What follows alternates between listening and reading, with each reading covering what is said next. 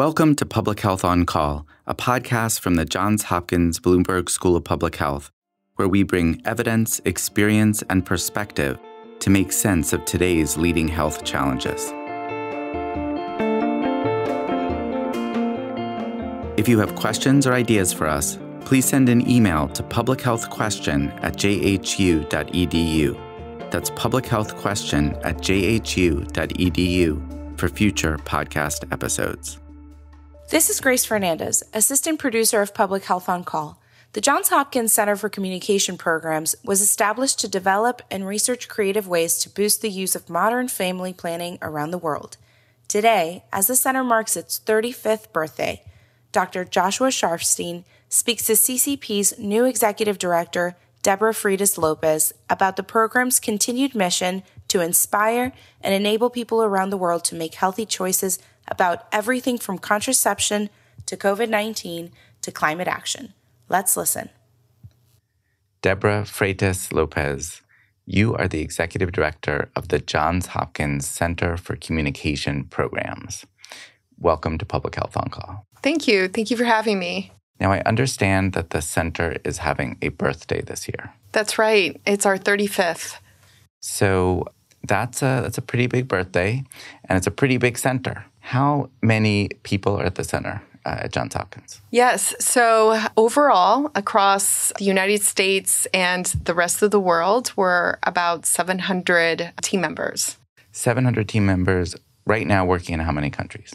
In about 40 countries, all over every region. So the LAC region, Latin American and the Caribbean, Africa, Asia, and we've done in the past the Middle East, but not right now.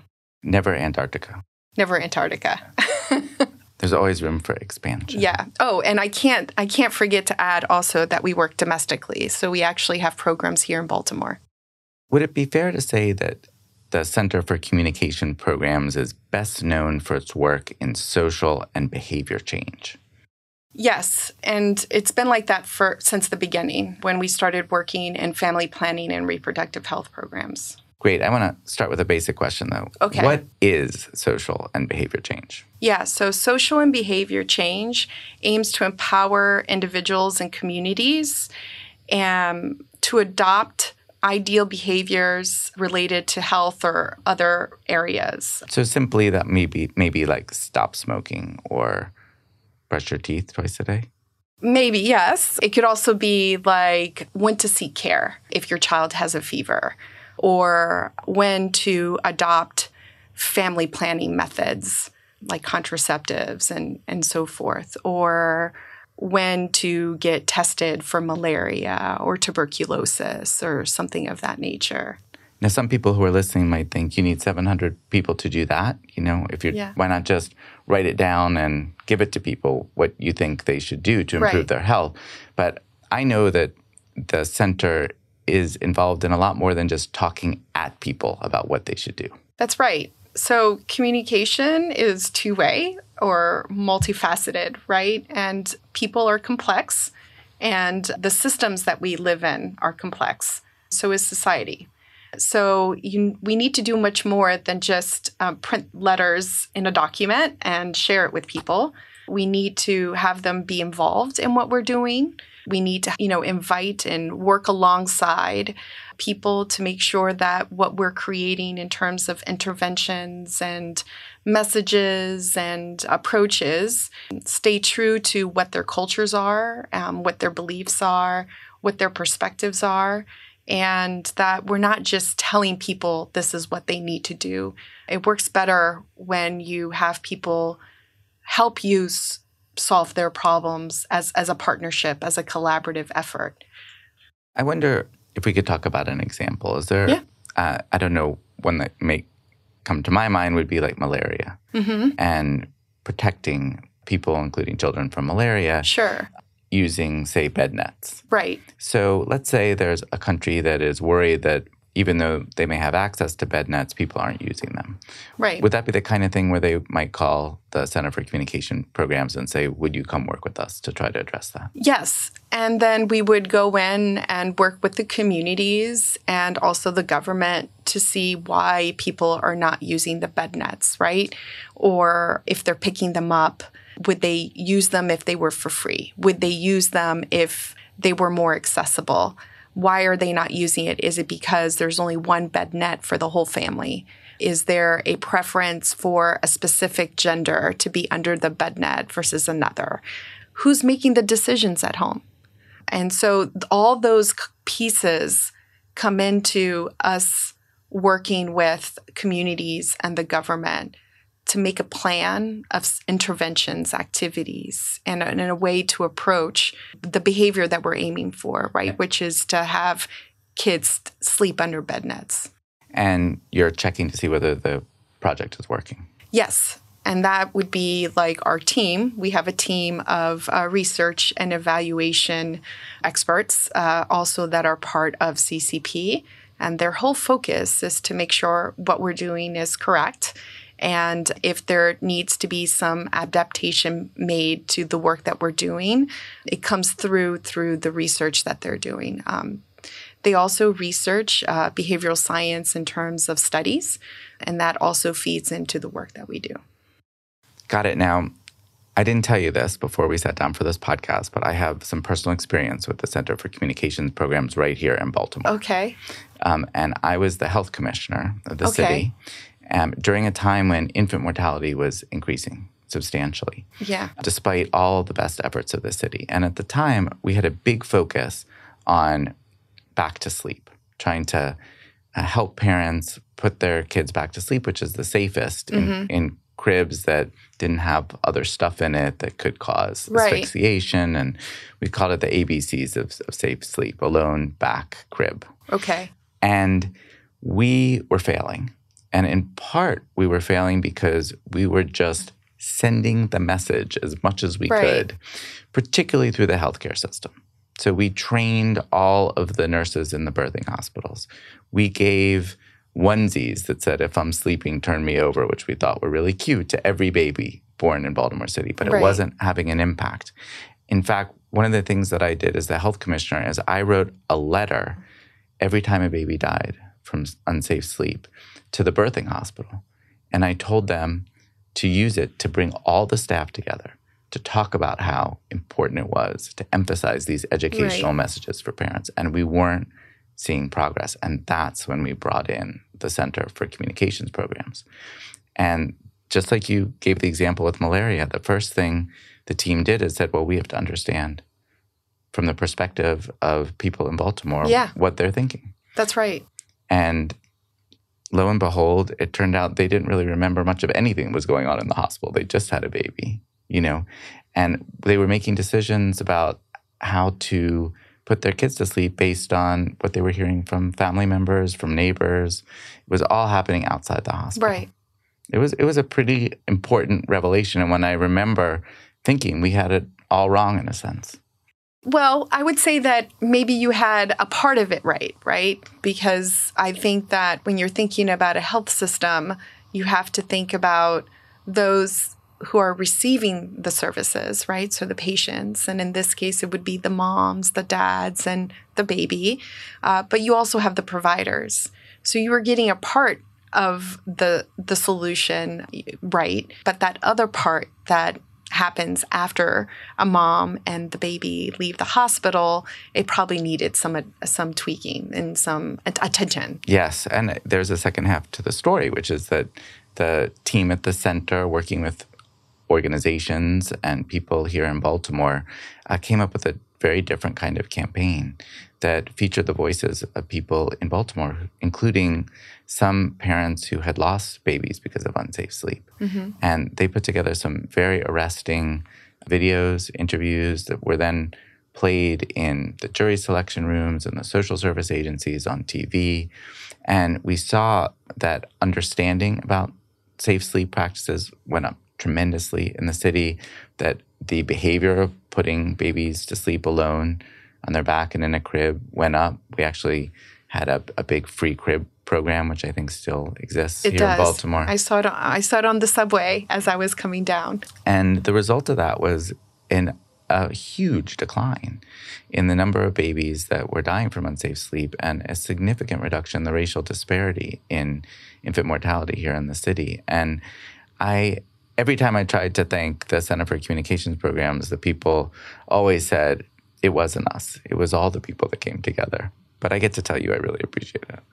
Yeah, and I'll say the same thing the team said to you, which is that it wasn't us. It is a joint effort. And I think the reason that our programs are successful is that it's joint ownership, it's joint creation, and it's a journey that we take with those who are most impacted by the work that we're doing. And we take pride in that. We embrace that part of the work that we're doing. Now, a number of your campaigns I've been reading actually involve young people. Yes. How is that different than other kinds of work that the center does? You know, in a lot of the places that we work, the youth is the largest and most growing population. And so they are the future for a lot of the countries that we work in. They're the future here. And so they think differently than we did when we were young. And making sure that we work with them in terms of how they take in information and the fact that having a recognition that they can find information and data in different ways that we were able to find information is also important. I mean, if the center wrote the playbook 35 years ago and tried to use it today with kids with their mobile phones and access to social media, then it probably wouldn't be that successful. Yeah, that we would probably be canceled. Yeah. Right? I mean, it's just a very different world these days, and information intake is larger than it was when we were younger. And there's also a lot of misinformation. So as you're working alongside any group, especially youth, you also have to work with them not only to create something, but also to combat the misconceptions, the myths, and the misinformation. We have to do that with all groups, but with youth, since they're so agile with the information that they have, it's even more important. You have to use the language that they use, for example. Yes, that's correct. And that's relevant to them depending on what country that they're in, right? So what works, the methods and the approaches that we use, for example, in Baltimore, may work in another country with some tweaking, but we also have to consider the different cultures, the context of that country. Even within a country, like here in the United States, what works in Virginia may not work in Alaska, right? Are there particular issues you're working on with youth right now? Yes. So we have several projects that we work with youth. Many of them relate to family planning and reproductive health work. And so we're really proud of that. We also have other programs that we do related to advocacy. And most recently, we were co-awarded a global program with International Youth Foundation, funded by the United States Agency for International Development, USAID. The short name of it is Propel Youth and Gender. And what is that about? And so it's focused on policy change and working with youth groups and other organizations that work with youth abroad, globally, and youth and gender specifically. And our role will be to work on advocacy, which is a part of social and behavior change, but it's also part of the other work that we do at CCP, which is knowledge management. And so the focus of this project in particular is the advocacy of knowledge management and policy change. So in a program like this, what will youth be advocating for? Well, it's focused on social inclusion. So there will be a focus on youth and gender equality around policies and guidelines at a national level across different countries that then rolls out to subnational levels. Could you give an example of the kinds of policies that young people might be advocating for as part of a project like this? Yes. So they may advocate for equity and fair treatment at when they're seeking services for health. And what does that look like? And how do we address some of the stigma and bias that may exist when youth go alone to seek certain health services? And it could be something as simple as seeking care for a fever, to reproductive health, and so forth. But it's this pushing of policies and guidelines that then roll down from the national level to the subnational level. And what does that look like? I'll tell you one lesson that I learned from my work with the Center for Communications Programs, which is that we're talking about a lot more than a focus group. Sometimes people talk about health messaging, and it's like, well, let's come up with the right words, and we'll bring people together, and we'll see how they respond to it. But the work that your center does, not just in Baltimore, but all around the world, is really a partnership. It's very detailed. You really try to get to the root of the issues and then design programs with people that inspire them to do things differently. Don't just sort of try to message them to do things differently. Yeah. And I think that's why we're so successful, because we really take that extra bit of time that's needed to work with a variety of key actors, right? And so sometimes we're pressured to only work with the government when our counterparts may know that the best way to go is to work with the communities and the individuals who are going to be greatly impacted by the work that we're doing. So we always make sure that we're taking that time, that moment, to be thoughtful and meaningful about the work that we're doing. And I think that as a result of that, we are the most impactful, and that we're globally known for that.